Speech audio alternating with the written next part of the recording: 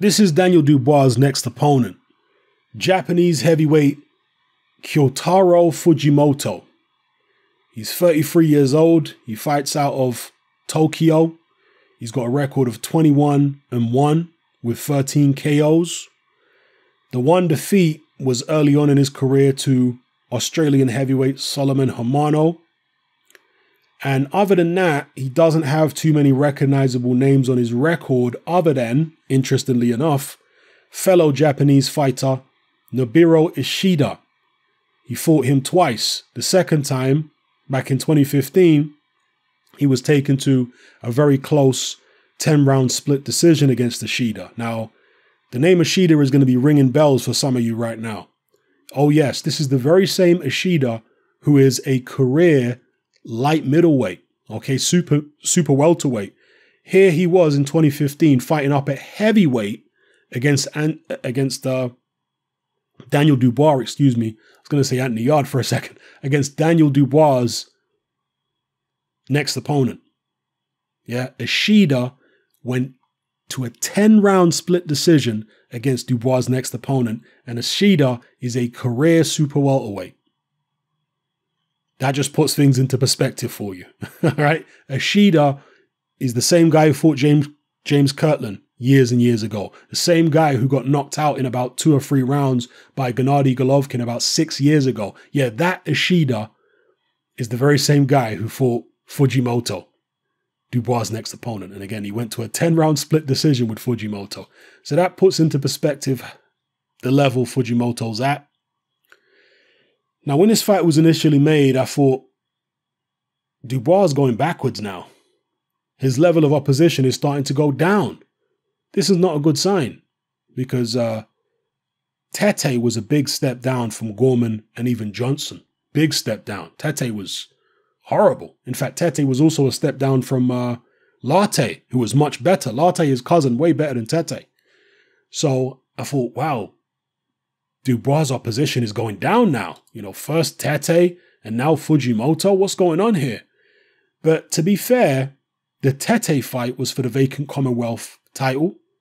So even though it was a poor opponent, there was something worth having on the line. So I can forgive that.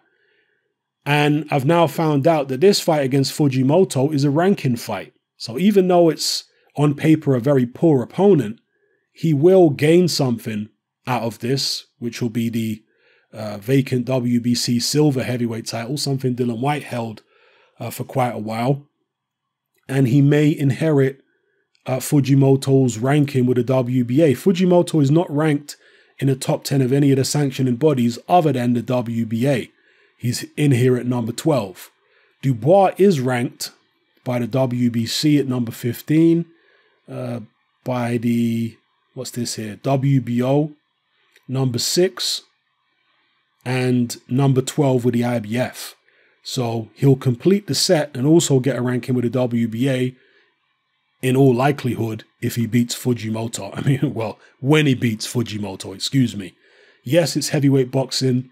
All these guys can whack, or most of them can, with little 10-ounce gloves on. Funny things can happen when the leather starts flying. You know, big men are throwing punches.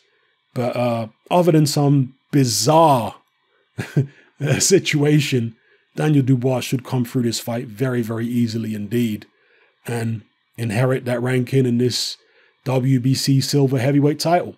So that's what I'm expecting. And again, I'm going to have to give it a pass.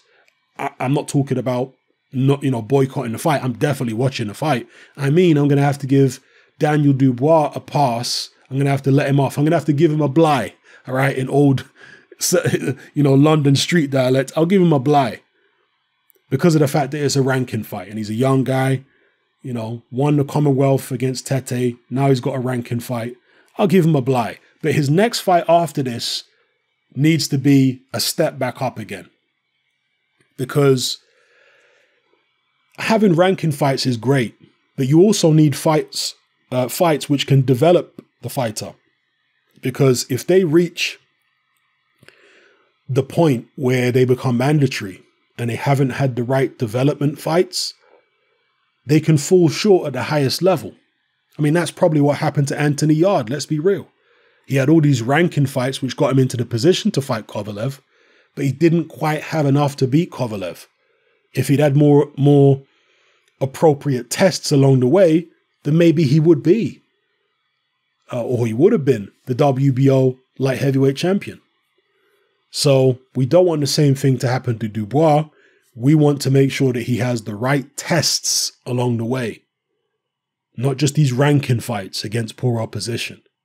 Now, one of the issues that I've spoken about before, which Dubois may be having, is the fact that he's clearly talented and dangerous, but he doesn't sell tickets. And because of that, a lot of the more well-known fringe contenders, former champions, and even high-level journeymen, they're going to look at him and say, you know what? The risk doesn't outweigh the reward. Warren is not offering me enough to go in there and probably get beat by Daniel Dubois. I need more money than that. You see, if Dubois was a big ticket seller and he was already doing, filling out the O2 by him, headlining at the O2, but filling it out as, the main attraction and maybe even doing pay-per-views, if he was doing that, then there would be no shortage of fairly well-known heavyweights who want to step in the ring with him. But unfortunately, he's not doing that. He's not selling loads of tickets and, bringing in large numbers of viewers on television. So, yeah, he's going to struggle, man. They keep talking about the Joe Joyce fight, which is a natural in-house fight to try and make. But Joyce is looking at the European. He's not really looking at Daniel Dubois at this stage, it would seem.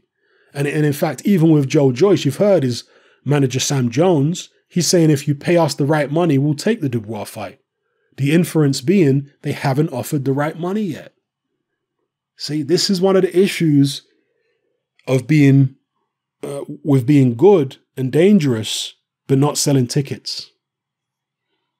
You can get into a position where you hit a brick wall and nobody wants to risk fighting you.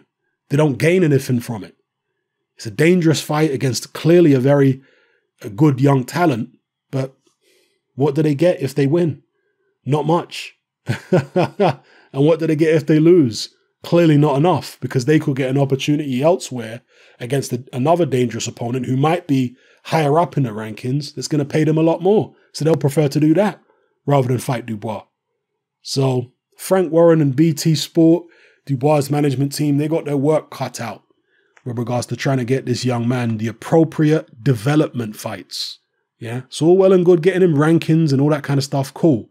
But he needs development fights, fights that are going to test him, fights where he's actually going to come across some proper competition. That's what he needs before he challenges for world titles in the future. So let me know what you guys think in the comment section below. It's happening. I'm out.